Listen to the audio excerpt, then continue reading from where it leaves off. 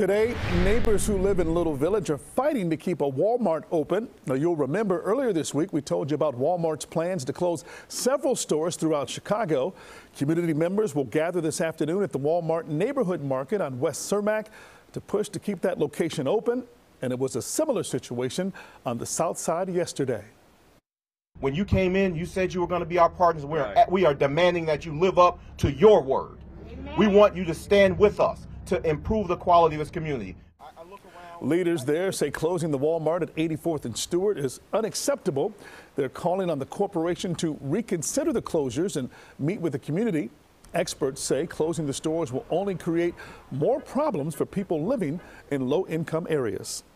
This doesn't really happen to everyone as much as it's happening in the low-income communities of color, where it's like, they have to overcome these barriers to accessing care, in this case, their medications, that other members of the community don't. Now, Walmart claims the stores that they're closing aren't profitable and have been losing millions of dollars a year.